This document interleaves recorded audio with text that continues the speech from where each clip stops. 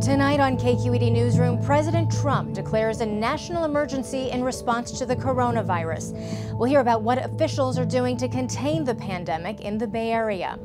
Plus, markets around the globe have taken a hit, prompting fears of a recession. We'll hear how local businesses are faring during this crisis. Also, the elderly population is especially at risk of catching and possibly succumbing to COVID-19, but efforts to protect them through isolation come at a cost. Good evening and welcome to KQED Newsroom. I'm Lily Jamali, filling in for host Priya David Clemens. The coronavirus has many spooked and concerned. Tonight, we're going to do our level best here at KQED Newsroom to bring you information about how this virus is impacting our health, our economy, and our society in unprecedented ways. Today, President Trump declared a national emergency to access up to $50 billion in disaster relief to help combat the spread of coronavirus. Also this week, the World Health Organization declared the coronavirus a pandemic. More than 130,000 people have been infected in at least 114 countries. In the U.S., federal officials are struggling to contain coronavirus outbreaks as hospitals grapple with a shortage of masks and testing kits. State and local officials are on the front lines of trying to contain a surge in new cases. On Thursday, the California Department of Public Health said gatherings of 250 people or more should be postponed or canceled until the end of March. Joining me now is Dr. Erica Pan, Interim Health Officer for the Alameda County Public Health Department, and KQED Health and Science reporter Laura Clivens. Welcome to you both. Thanks. And one of the main takeaways I got from President Trump's national emergency declaration, that press conference that he held today, was this idea of by early next week, we could have about 500,000 more testing kits going out around the country. We have 330 million people in the U.S. So, Dr. Pan, starting with you, do you think that's going to make a difference? I think it will help expand the ability for clinicians to be testing, but I think, and there will be other commercial laboratories hopefully increasing their capabilities as well. And I think we'll continue to need to prioritize those who are at highest risk or the most serious illness for lab testing. And Laura, what were your main takeaways from that press conference? It seemed at times like a pep rally, frankly. Yeah, I mean, it was, in some ways, I think it was one of the more measured things that I think we've seen from Donald Trump, and I also appreciated some of the Q&A at the end where he was actually calling out collaboration with our governor, Gavin Newsom. That was pretty interesting. But again, there's also sort of this tone of American exceptionalism and sort of placing the blame on other countries and sort of highlighting how wonderful of a response we've seen here when a lot of the response has also been delayed, has been criticized for being delayed. Mm-hmm. Dr. Pan, Alameda County hasn't been as hard hit as some of the other counties in the Bay Area. So just bring us up to speed on where we're at right now in terms of the number of cases. Sure, and I might actually back up to talk about early public health department response. We actually activated our department's operational response for monitoring this on January 22nd, and gradually escalated to then there was the state declaration of emergency, and I declared a local health emergency on March 1st in Alameda County, just because of the workload, even initially of travelers coming in from China and beginning to monitor them. So we've been actively monitoring the situation and working on a local public health level for 8 weeks already actively. And now we have 7 cases. As mentioned, we have now just had increased availability for lab testing as well, and more access to lab testing. So we anticipated more cases coming this week just as more labs were able to run. And we also heard from the Oakland Unified School District saying that they are now canceling classes for a couple of weeks following several other districts in the state. First of all, I want to just ask you, do you think that was the right call? So I know these are very difficult decisions that school administrators are making, and these decisions are especially difficult with a lack of hard data. There have been a lot of modeling and talking about flattening the epidemic curve or a pandemic curve, and all that was really done for pandemic influenza. And we are seeing, according to the World Health Organization, a lot of differences between this COVID-19 virus, which is a coronavirus, and the flu virus. And so I do think we all need to continue to weigh the impact of school closures. And the CDC just posted a guidance yesterday, March 12th, unfortunately, right around the time when there was some concerns about possible children who were in schools with cases that, my understanding, have tested negative, that caused a little bit of a cascade of Bay Area school districts around the Bay. And again, this is a controversial area, but the guidance that the CDC just posted actually suggests that school closures may not be the most effective, and we should be really focusing on prioritizing the mitigation things that have more impact in our communities. So is your position that you agree with that, that based on the case studies that we've already experienced in countries in Asia, for example, that this won't actually make a difference? Well, again, you know, it's difficult and the data is minimal, so I support the difficult decisions that these district officials are making, along with the potential health impact, the other sort of demands that are being made on their administration. And I think it's a nice time to pause for them to plan for the possibility of longer closures, but I do have concerns that it may not have the added impact that people think it will, and there are some potential downstream impacts such as workforce impact. And there are really widespread impacts from this, no doubt. Laura, I want to talk to you about the impact on first responders, because down in San Jose, we're seeing that I think at least 4 firefighters have been found to test positive for the coronavirus. So what's the impact there going to look like, you think? Yeah, well, so in that situation, they also quarantined, the fire department said that they quarantined 77 additional people who work there. So that is a really big impact, and I think it's something that we all need to be thinking about. It's not just firefighters, but yeah, other first responders and folks whose jobs really involve going out and being in the community. So yeah, it's something we have to think about. They can't work from home is another concern. Right, absolutely. And then I think it's sort of, you know, and adding to what you were saying about the school closures, a lot of the discussion has been around, I've talked to other public health folks in different counties, is, you know, what is essential? And thinking about that term essential, is it essential that we close down the schools? And I think we've seen, right, this cascade happening now, and so it seems to be hard to be the odd man out, but it does really disrupt and take people off the workforce who now have to take care of their own children at home. One of the things you spent a lot of time doing this week is calling up hospitals and talking to officials in hospitals across the Bay Area. Where are their concerns right now? What's top of mind for them? Well, a lot of them were concerned about testing kits, you know, still not having enough, even though that number, the amount that we can process a day has moved into the thousands now here in California, with the collaboration of public health departments and private entities, and that's great to increase that number. It's still not enough, though. They're concerned about personal protective equipment. Specifically, you know, space needs might be an issue, but we did see that, you know, potentially we'll have even hotels be repurposed if need be. And then they also talked about just being really nimble and creative. So some of the, yeah. Dr. Pond, I want to ask you, I mean, on that note, do you feel that Alameda County, can you assure residents there that they are, that the county is ready when it comes to the number of beds available, the number of respirators available in case these 7 cases really blossom into many more? Sure. We've been working really closely. We have a disaster preparedness health coalition, and we work closely with our hospitals and our healthcare providers. And I do think everyone needs to be dusting off their pandemic plans and working on their surge planning. Different systems are thinking about, as you mentioned, alternate care sites or setting up tents to see some of their outpatients. That also helps decrease the spread of disease as far as seeing potentially infectious people coming in. So yes, I think we are ready. And I think the other thing that's helpful about these various states of emergencies is we can mobilize through our Emergency Operations Center and through our regional and state resources to request resources. We are hit hard right now in the Bay Area. I think we're going to be an early sort of situation, so we can request resources from other parts of the state or the country. So give us a reality check, Doctor. How bad do you think this is going to get?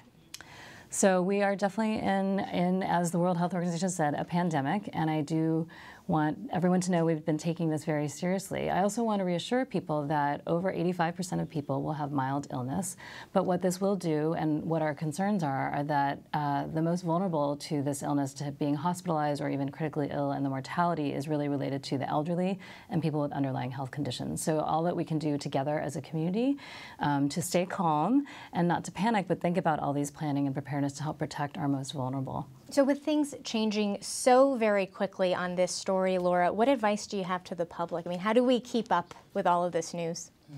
I think, check in on a few trusted, reliable resources from time to time, but don't just consume the fire hose because it's too much. And then also really just take care of one another and make sure that those vulnerable people are getting taken care of. All right, Dr. Erica Pan and Laura Clivens, it's so good to have both of you here. Thank you. Thank you. Wednesday night, President Trump delivered a primetime address to announce a 30-day ban on nearly all travelers from Europe to halt the spread of the coronavirus in the U.S. He also said he would urge Congress to pass a payroll tax cut and seek financial assistance for small business owners and workers affected by the virus. Meanwhile, stock markets rebounded today after suffering their single worst day in over 30 years. Cafes and restaurants in the service industry have been particularly hard hit as tech companies and other employers cancel conferences and mandate working remotely. With me now are Lauren Crabb, the CEO and owner of Andy Town Coffee Roasters, and Jay Cheng, Public Policy Director at the San Francisco Chamber of Commerce. And welcome to you both. Thanks for having us. Thanks so much for having me. Lauren, let's start with you. You've been in business for 6 years. You have 5 locations here in the city and 65 employees. How have you been faring this week? It's been very rough, to put it lightly. We have seen immediate cancellation in all of the catering we were going to be doing for the next month. Our downtown location at 181 Fremont near the new Transbay Terminal has seen Wednesday it was 50% decrease in sales. Today it's been 70% decrease in sales at our downtown location. We do a decent amount of business with offices, and our office orders have completely stopped. Even our partners at the Academy of Sciences just had to close. So we've definitely seen a humongous impact just in our business. And you've had to adjust, obviously. What changes have you made to the way that your employees work so far? Well, the first thing we did was implement safety protocols in the cafes so that we could continue operating as a business. So we are doing everything in to-go cups to reduce the amount of handling of customer cups, and for here cups, we moved all the cream and sugar to the barista side, so the baristas are the only ones touching it. We're just trying to keep our community safe in that end, and then reacting to the drop in sales, we've had to cut hours dramatically. I'm trying really, really hard to not have to lay anyone off. So we've been encouraging people to go on partial unemployment so they can stay employed with us and still get their benefits, because all of our employees have health care and paid time off. So trying to keep them employed, keep their benefits, but still have some sort of safety net with the partial unemployment. It's really, really hard. Right. And Jay, you at the Chamber of Commerce, and there's a whole slew of other business groups that have been calling for the city and county of San Francisco to make accommodations for businesses. Walk us through some of those. Yeah, at a certain point last week, we realized that it's no longer enough to encourage residents to visit small businesses now that we're putting social distancing in place. We really need governments to step up and help these small businesses, especially with the issues of cash flow. We have businesses who have 50, 60, 70% drop in revenue, and their tax bills are coming due. Their payroll taxes are coming due. Their license fees are coming due. So we called for really 3 firm things. 1, a deferment of business taxes until later into the year. The second, a deferment of a waiver of all fees. So storefront fees, cafe seating fees, sidewalk litter abatement fees, banner and sign fees, to just waive them for small businesses and restaurants. And the third is really to expand unemployment insurance for workers who have cut hours due to the coronavirus. And this is all so that we can help ease the cash flow situation for small businesses to ride out this wave. And the issue of debt is so important for small businesses like yours especially. And we were talking about how the Small Business Administration is offering these low-interest loans to owners like you. How helpful is that? It's a good start. The low-interest loans are a good start, but it's not really solving the problem. It's just kind of taking this cash flow emergency that we're having and spreading it out over the next 10 years instead of providing like real tangible relief to small business owners right now. Low interest loans, I understand how they seem like a quick fix solution. There are really so many easier ways, meaningful ways that governments could relieve the burden on small businesses. For instance, if you just did a one-year waiver of all the fees that storefront businesses or restaurant businesses would have to pay, we'd probably talk about a $4,000 to $5,000 immediate grant to all small businesses in the city without having an application, without having a loan, without having them to carry debt for the future. And so those are the things that that government should be looking forward to. And Jay, the fact of the matter is that a lot of businesses in this city are very over-leveraged already, right? Yeah, we've had several years of very cheap debt, right? Interest rates have been at historic lows. And so a lot of small businesses, it's very expensive to do in the city, to do business in the city. They did what made sense, which was they took on debt so that they could hire up and scale to a point of profitability. Now those monthly payments are coming due and their revenues have fallen through the floor. So Lauren, when did this become real for you as a business? Last week, when we have one of our 5 locations is inside of an office, and it became real to me when that office closed, and that was immediate. And we got the call, and it's like, the office is closed. You guys can't come to work tomorrow. And luckily that cafe is really small. It was only a handful of employees, so we were able to move them and accommodate them. And then when the work from home hit almost every tech company earlier this week, our 181 Fremont location, we had moved employees from one area to the other, and then that location just completely saw a 50% immediate reduction, and it's getting worse. Have you ever seen anything like this? I mean, the closest thing that we've experienced to this would be the fires of 2017 that really affected the air quality here, and that we saw a probably 30% drop across the board in cafe sales. Yeah. But that's nothing compared to this. Like, and there's no end in sight. When the rain came and the air cleared, everyone just went back about their normal daily routine, and we're not going to see that this time. And I think that when we talk about having a black swan moment, this is what a black swan moment means. We have so many large employers who are now shutting down their offices, encouraging their workers to work from home, right? And just like Andytown Coffee, we have entire restaurants built on the business model of lunch service which frankly no longer exists. And even after the crisis resolves and winds down and we get a grapple on it, we don't know what the long-standing relationship around consumer behavior will be, right? Whether businesses will just pivot to work from home and whether those restaurants will ever be able to come back. So Jay, have you been able to, in your role at the Chamber of Commerce, have you been able to put numbers to this? What is the impact at a macro level?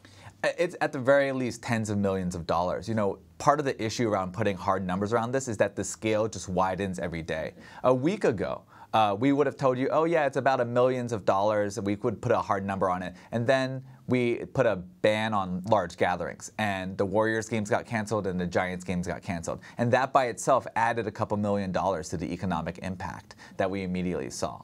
So Lauren, what sort of economic relief would help you the most as a small business owner right now?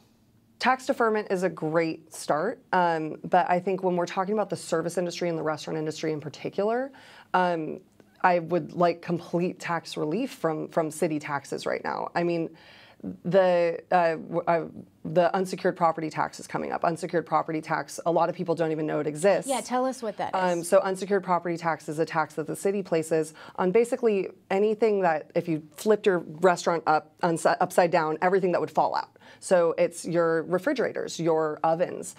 For us, it's our coffee roaster.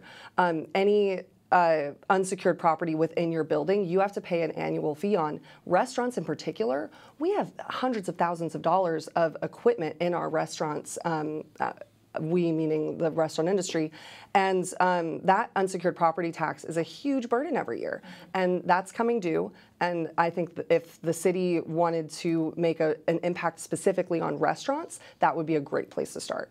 Absolutely. If the city did tax relief for just businesses that did $5 million of gross revenue or below, that would immediately be a $50 million stimulus shot into our local economy, right? And then when we talk about the impact on that has on the city budget, that is just 5% of the business taxes that we collect on an annual basis, right? Come from these small businesses. You know, the city has things like rainy day funds. I mean, I think this is the definition of what a rainy day is. Mm-hmm. And we haven't talked about bigger picture, you know, things like tech conferences being canceled. You mentioned events.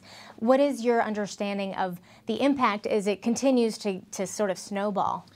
I don't think we really ever think about what kind of scale these tech conferences are and how much they give to our economy. I mean, we have printing companies at the Chamber, which 70% of their revenue has disappeared when the Game Developers Conference canceled, because all the printing of the brochures, all the printing of the banners, all the printing of the passes. And what's most heartbreaking is that when you're like a printing company, you've ordered that paper a year in advance to have that inventory. So you've spent your $100,000 out on inventory, but now you have no income coming in. So we see that for IT workers and printing companies and event services. All right. Well, Lauren and Jay, thank you both for helping walk us through the local impacts of all of this. Lauren Crabb is the CEO of Andytown Coffee Roasters, and Jay Cheng of the San Francisco Chamber of Commerce. Thanks for having us.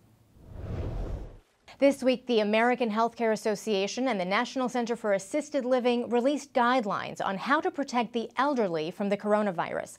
Among the recommendations, restricting visitors at nursing homes and assisted living facilities. In Washington state, at least 22 people linked to a single nursing home have died from COVID-19. Measures like canceling activities at senior centers can increase the social isolation or depression and anxiety that some seniors already feel. Joining me now is Patrick Arbour. He's the founder and director of the Center for Elderly Suicide Prevention at the Institute on Aging. Welcome to you, Patrick. Thank you.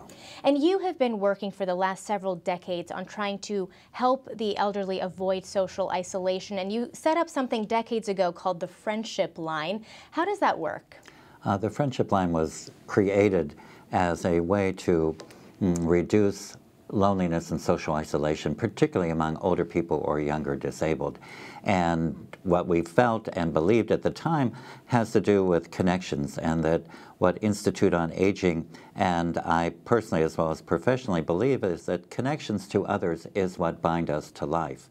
And so that was really the goal. And Friendship Line is both a accredited crisis intervention hotline, but it's also a warm line, so that older people don't have to be in a suicidal crisis to call us. Yeah, that connection is so important, and we actually have the number up on your screen right now. It's 1-800-971-0016. Patrick, how are you seeing that line being used right now? Well, right now a lot of people are calling us, so we're getting many more calls. And it's putting a little stress on our resources, which is a concern. And what they're mostly talking about is their fears, their anxiety. They're worried about what's going to happen to them, particularly those who are living alone and don't have really any numbers of social interactions that they can count on. So they really depend on us. And we're just noticing just how scared and fearful people are. Is there a particular call that comes to mind in terms of just offering some insight into how people are reacting to the coronavirus? Well, one that stuck in my mind is from an older woman who is very isolated. And when she hears things about, minimizing, social contact, that has made her very upset. Because she said, I cannot bear being in my apartment by myself all day long. I have to get out. I go to the market. I go to a senior center. I go to other places where other people are. And to be told that we have to keep this social distancing thing has really made her mad and distressed. And she said to me, I don't care if I get the coronavirus. Wow. It is better than being stuck in my apartment by myself. Loneliness and social isolation is a very serious concern for people. Right. And so we feel that kind of energy. So you're seeing some defiance in cases like hers. What do you say to someone like that? Well, first of all, what we do is validate their feelings, that and especially me being 72, that I can understand what she's saying, that to be alone, not have other people, and at one point she did in her life, but she doesn't have that now because of death or geographical changes. And so she's mad, and I think she feels very discounted, that we don't say in our narrative that comes from the media or newspapers, hey, we are paying particular attention to this high-risk group of people who are the older adults. So what are you hearing in response to this series of cancellations that we're seeing of activities at places like senior centers and assisted living facilities? See, we talk about economic recession, but we're not talking about social recession. And this is a real concern that the impact of these restrictions are going to have a negative impact on older people who are already lonely or isolated. And as a senior citizen yourself, how are you doing? Not so great. Not so great. And the reason for that is that I really, experience what some of these concerns are. I live alone as well. And even though I have people in my life, obviously, but to think about, if I would get the virus and I have an underlying health issue, that worries me. And to be quarantined in my apartment would be very hard for me. I am out all the time. I mean, I'm never at home. So that would be difficult, and I share that with older people who live alone. Does it help that you are also watching out for other people, or does that create additional stress for you? It really helps, because service is what I do. What I'm concerned about, though, is having to move from face-to-face, contact with people to telephone, and I'm a little anxious about that.